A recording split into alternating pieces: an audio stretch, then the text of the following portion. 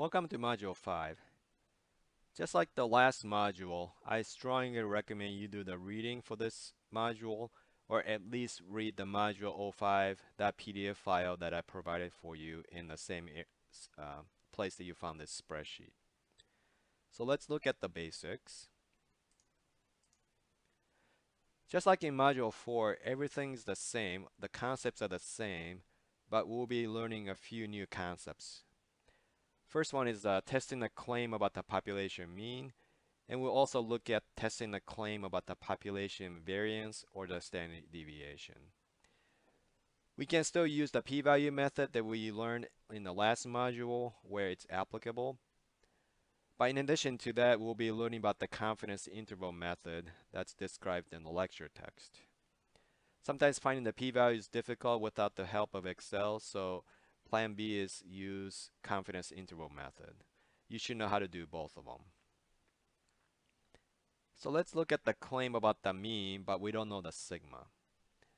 Before we do that, here's one concept that you need to review, the critical values, finding the critical values. So here's an example. Example 1, the claim is that for pulse rate for women is the mu is 73. Looking at the sample size, n is 40, and then we find the test statistic is t is 2.463. Find the critical value for alpha of 0.05. We covered this in module 2 when we learned to find the critical value. It's the same thing. So if you're unclear or if you're a little hazy on that, I suggest you go back to module 2 and review finding the critical values. So using that method that we found the critical value is 2.023. So the critical values are plus minus 2.023. The way to make a decision as to reject or not reject the null hypothesis with the critical value is that you look at the test statistics, compare that to critical value. In this case, the rejection region is either t is less than negative 2.2023 or greater than the positive 2.023. Oops, so here's a typo. So since the test statistic 2.463 is greater than 2.023, we reject the null hypothesis because the test statistics falls in the rejection region. Okay, so remember how I made that decision, and we'll look at that a little bit later. So let's look at the p-value method first, and we're going to look at the left side, left tail, right tail, and two tail. Example 2. Listed below are the measured radiation emissions in watts per kilogram corresponding to a sample of cell phones, so cell phone radiation. Using a 0.05 level of significance, test the claim that the cell phones have a mean radiation level that is less than 1.00 watts per kilogram. So here's the data on emissions. So we're going to assume that the mean radiation emission is equal to 1.00 watts per kilogram. The alternative is that the mean is less than 1.00 watts per kilogram because it says so in the problem. So for this, if it's the mean, since we don't know if the distribution is normal and or that the sample size less than 30, we use the t as our test statistic. So since we don't know the sigma, we're going to calculate the test statistic of t. So for that, you need the x bar, mu of x bar, s, and then n. Mu of x bar is the same as the mu, so mu is 1.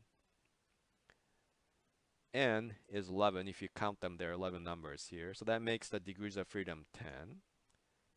X bar is calculated by using the average function. And then the S is calculated by using the standard deviation.s, stdev.s function, just like before. Plug all those numbers in to this formula here, which is reproduced here. We find the t value to be negative 0.486 rounded. Plug it into the t distribution function, we find the p-value to be 0.3191. So the same rule applies. Since the p-value is greater than 0.05, we cannot reject the null hypothesis. So we conclude that there's not sufficient evidence to support the claim that the cell phones have a mean radiation that's the level that is less than 1.00 watts per kilogram. Okay, so that's the left tail. How about the right tail? Assuming that n is 40, the x bar is 172.55 pounds, and then s is 26 pounds. Let's also assume that sigma is unknown. Using the data, test the claim that the men have a mean weight of greater than 166.3 pounds. Let's set the alpha to be 0.05. So since it's a greater, I know that's a right tail test. So the mu is going to be 166.3 pounds. The alternative is nah, it's greater than that, so this makes it a right tail test. So again, since we don't know the sigma, we're going to calculate the t as we're going to use the t as test statistic. So in that case, same thing. What's n? 40, so that makes degree of freedom 39. Mu is same as the mu of x bar, so 166.3. X bar is given to us as 172.55 pounds, so just type that in. Sigma, or S, well, that should be S, is 26, so 26 here. And that makes us T, that makes the T 1.52. Plug that into the T distribution, the right tail function, T.dis.rt, and we get the p-value of 0.0682. So, since the p-value is greater than 0.05, again, we fail to reject the null hypothesis. We conclude that there's not enough sufficient evidence to support the claim that the men's population mean weight is greater than 166.3 pounds. So here's a right tail example. So let's look at the two tail one. Assume that the greenhouse gas emissions from 32 different cars yielded the following data. So how many cars? 32. X bar is 7.78 tons. S is 1.08 tons. We don't know the sigma. So using alpha of 0.05, test the claim that all cars have a mean greenhouse emission of 8.00 tons. So again, the mean is 8.00. We don't know if it's less than or greater than that, so we set it to equal to, we set it so that it's not equal to 8.00. So n is 32, degrees of freedom 31, x bar is giving us 7.78, s is 1.08, and mu is 8.00. Plug it into the formula for t, you get negative 1.15. And for the two-tail test for t distribution, there's a specific function called t.dis.2t. So you can use the t.dis.2t function, except that this function assumes the positive t value.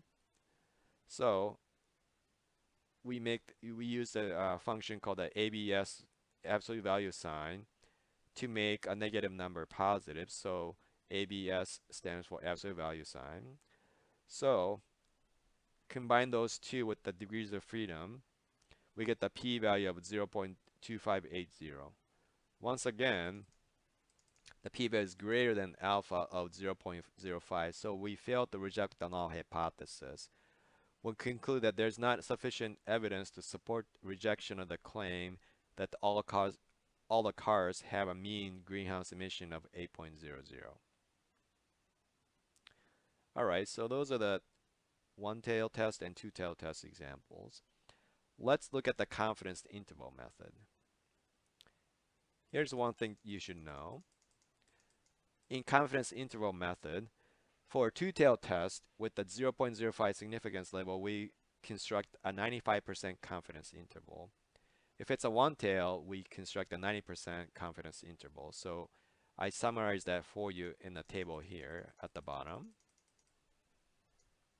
So you should memorize, you should at least have this handy. We're going to be using this table quite a bit from this point on. So using the cell phone example above, construct a confidence interval that can be used to test the claim that the mean is 1.00 watts per kilogram, assuming a 0.05 significance level. So this is a one-tail test with a 0.05 significance level. So we're going to construct a 90% confidence interval. Tongue twister. So mu is 1.00 watts per kilogram. The alternative is that it's less than that. So we need to figure out the critical value.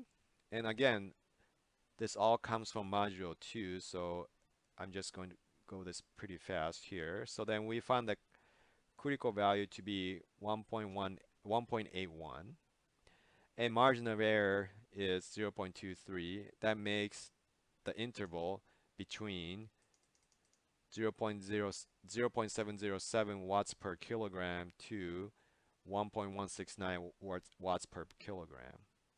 So how do you make a decision? Well, because the value of mu equal to 1.00 watts per kilogram is in the interval, we cannot reject the null hypothesis that the mu is equal to 1.00. So based on the sample of 11 values, we do not have sufficient evidence to support the claim that the mean radiation level is less than 1.00. Since this 1.00 is in the interval, we cannot reject the null hypothesis. So either method, we come up with the same conclusion. So if you remember the p-value method,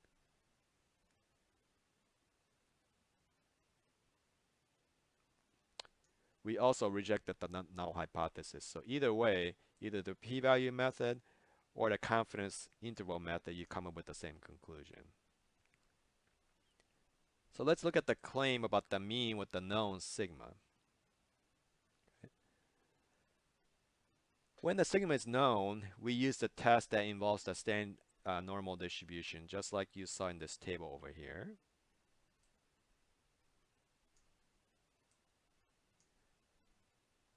If its sigma is known, we use normal distribution. However, in reality, it is very rare that you know the population standard deviation when you do not know the population mean. So that's rare. So, but for completeness sake, let's go through this problem. Again, it's the same cell phone problem like we saw before, but then exception that we assume to know the sigma is 0.480 watts per kilogram. In that case, we calculate Z as the test statistic. So we found that Z to be about negative 0.43. Plug it into norm.s this function. And since the p-value is large, again, we failed to reject the null hypothesis and reach the same conclusion as before. So if you know sigma, follow this method. If you don't know the sigma, follow the previous tab. All right, so next, claim about the sigma or S. So we're going to be testing the claim about the population variance or the standard deviation. And we're going to be looking at the p-value method, either the left tail or right tail. So listed below are heights in inches for a simple random sample of 10 supermodels. Consider the claim that the supermodels have heights that have much less variation than the weights of a woman in general population. Heights. A woman in general population. Using the 0.01 significance level test the claim that the supermodels have the heights with a standard deviation that is less than 2.6 inches. So, going back to this table, we're going to be using at the chi-square distribution. Okay. So the null hypothesis that the standard deviation is equal to 2.6 inches. Alternative is less than that. So to figure out the chi-square value, you need the n, the s, and sigma. So n is here, degrees of freedom is 9. S, again, is calculated by using stdev.s function. Sigma was given to us. So plug that all into the formula above. You get the chi-square of 0.85. Since this is a left tail, I'm going to be using the chi-square dot distribution function. If this were a right tail problem, you can use chi-square dot this dot rt function. So again, chi-square dot distribution function, and we get the p-value of 0.00028974. Compare that to the sigma, or the significance level of 0.01. You see that the p-value is very small, so there's sufficient evidence to support the claim that the supermodels do have heights with a standard deviation that is less than 2.6 inches. So we're rejecting the null. Okay. So do the same thing by using the confidence interval method, and just as a review, here's what size of confidence interval you need to create.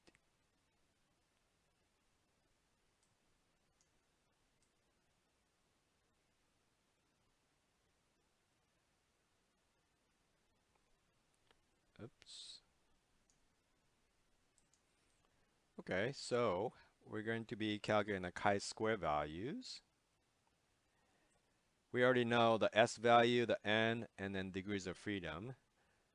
For this, we're going to be using the confidence level 98%, 0.98. So that makes the left area 0.01, right area 0.99. For module 3, you know that the left critical value is going to be 2.09, and then right critical value is going to be 21.67. So using the value of s squared here, we see that the interval for the low end is 0.5 and the high end is 1.66.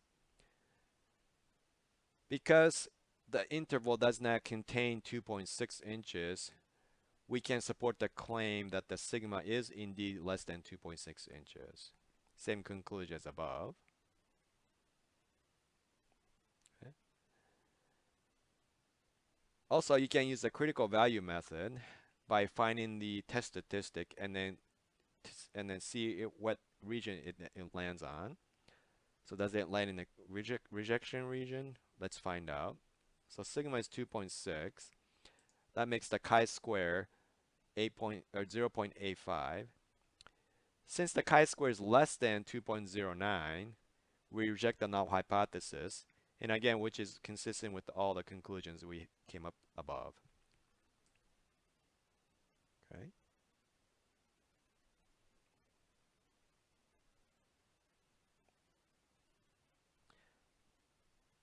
So this is how you test a claim about the mean with the known sigma, the mean with known sigma, and the claim about the sigma or s.